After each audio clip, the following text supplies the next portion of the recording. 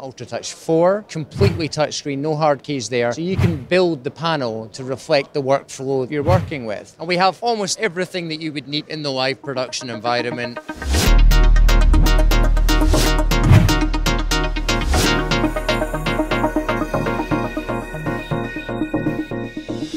Hello everyone, here at the Ross booth. I'm here with the communications manager, Stuart Russell, to talk about what's new at Ross.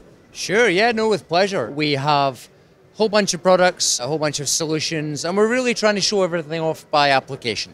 So we have products for end-to-end news workflows, we have sports workflows, esports, we have venue controls, kind of live production environments, stadiums and so on. We have a whole bunch of infrastructure products as well, which are pretty cool to see. And we have almost everything that you would need now in the live production environment, apart from maybe intercoms, but there are plenty of other companies that do that well. So we have a couple of really nice products. The first one is a product called Gator Toolbox, which is on the website, and that is a really nice little signal processing, signal conversion problem solver. So it's single open gear card, quite densely populated, but it will basically take any signal in and it will then process it and export it as any signal out. In a live production environment, that's a really nice little lifesaver that will help keep everybody's blood pressure low, which is always good. We also have a really nice product that we're launching this year, which is the Tria Plus UHD production server. So that is basically offers 2 channels, 4K UHD, and you can play and or record, mix and match, which is a nice kind of evolution to the range of production servers that we have. Also new is something called Smart Shell, which is the control platform for our camera motion systems, our camera robotics.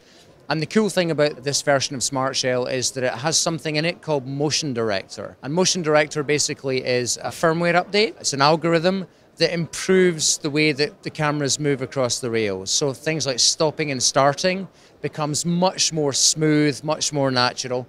And we like to keep it smooth at Ross. So it just improves the way that the shots look when you start and stop the cameras. And you can also make some adjustments on the fly as well. So you can speed up, slow down. We call it time dilation. Again, just offering users that little bit more flexibility, that little bit more kind of efficiency when they're running their productions. That's excellent. And I know there's also something new about the Carbonite series in combination with the Ultritouch. And since I'm using these products when directing shows, I'm quite interested in what's new there with the Ultritouch. Sure, yeah. So I mean, at IBC last year, we launched Ultritouch 2, which is basically a 2RU fully customizable touchscreen panel. So you would use that for monitoring and control. It's the usual story. You launch a brand new product, and then about 10 minutes after you launch it, someone says, well, that's great, but can we have a bigger one? Okay, fine. So let's see what we can do. We try and take the customer feedback and do something with it. So this year we're launching Ultritouch 4.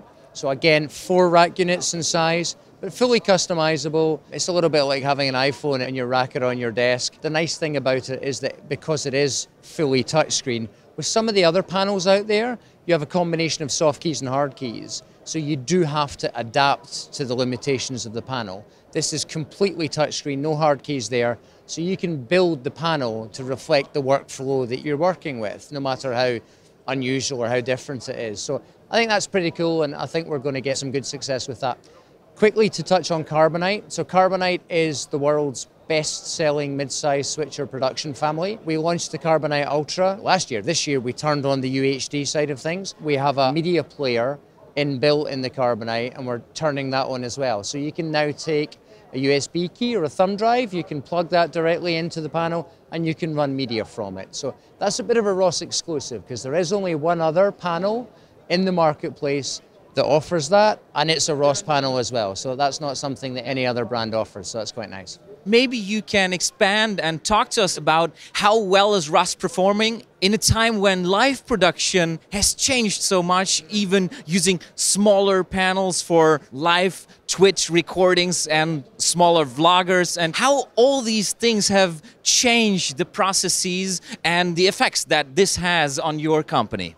Yeah, it's a good point. I mean, this is an industry that is changing and is transforming, and what we're seeing is an explosion in the amount of content that people are creating. Now, because we are in the acquisition production side of things, I'm not going to say we don't care, because that doesn't really sound right, but no, I mean, we don't really care how the content's created, or how the content's delivered, I should say. You know, we just care about people creating more content, so that's fantastic. And the transport and the mechanism that they use to get that out to the audience, we're less worried about that. You know, we're more interested in how people are actually creating the content and how they're making that more creative in turn. We're very fortunate, I think, in terms of the company and the reputation. We have a great reputation in North America where the company started. It's Canadian. It's been around for 44 years now. So we're very, very well known in North America.